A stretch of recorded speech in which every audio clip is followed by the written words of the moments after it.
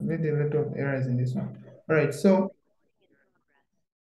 the question is asking us to compute the dimensions for electrical resistance, given that the resistance is, what is happening? Okay, given that the resistance is what? Given that the resistance is V over I. So we're going to introduce power because we know the dimensions for current. We also, and then we've been asked to find the dimensions for what? For the resistance, meaning the only thing that we can replace there is what? The voltage. And we can only get the voltage from the formula for power. So as we know that power is equal to VI, and the same power can also be written as I squared R. Then the same power can also be written as V squared over R. So what is happening here is that I'm just making, at first, we know to say power is equal to VI. So if you want to get this one, it means that you're making V the subject of the formula. When you make V the subject of the formula and you replace it while there's V there, you're going to get this formula here. If you make I the subject of the formula in this formula and you replace it while there's I here, you're going to get this formula for power. So I'm going to use this one.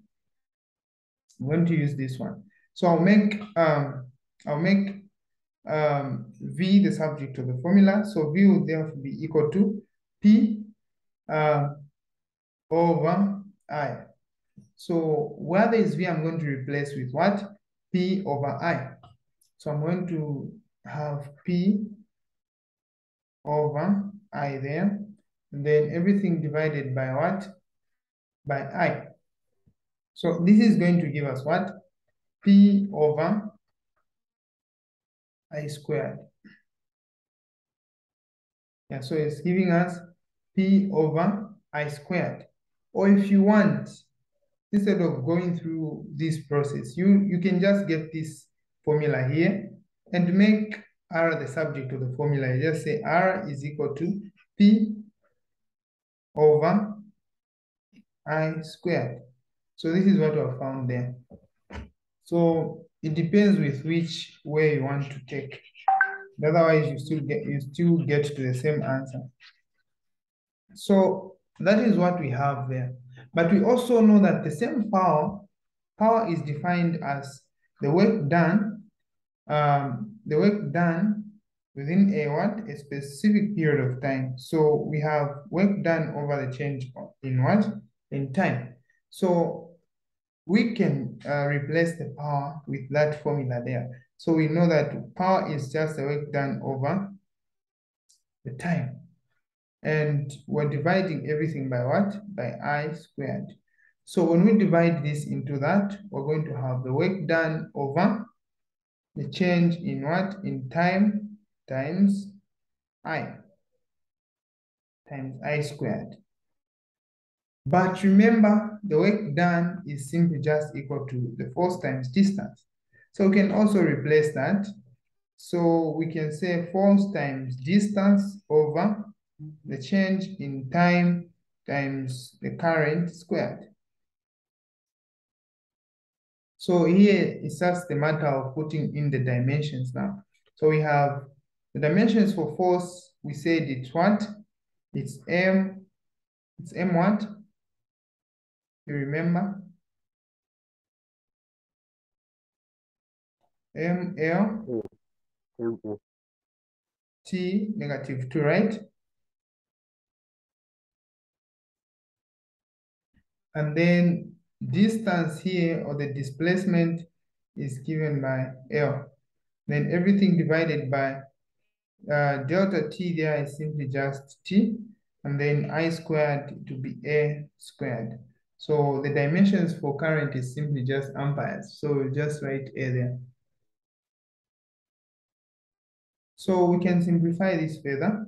We have M, then L times L there to give us what? L to the power 2. And then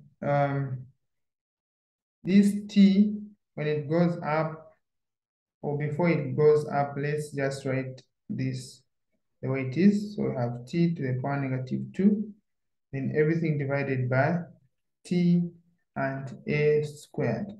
So we can simplify this by taking these, the denominators down, the denominators to take them up there. So we're going to have m l squared t to the power negative 2 times t to the power what? To the power negative 1. And then times a to the power negative 2. And when you simplify this, you get your final answer as m L2. Then when you add t to the power negative 2 and t to the power negative 3, you're getting t to the power negative 3. When you add negative 1 and negative 2, you're getting t to the power negative 3. And you have a to the power negative 2. So this is the formula for resistance.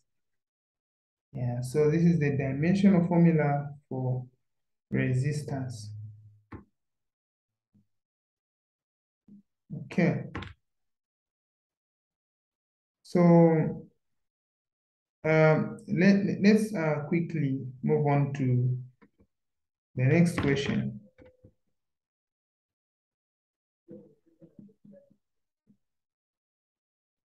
Okay, so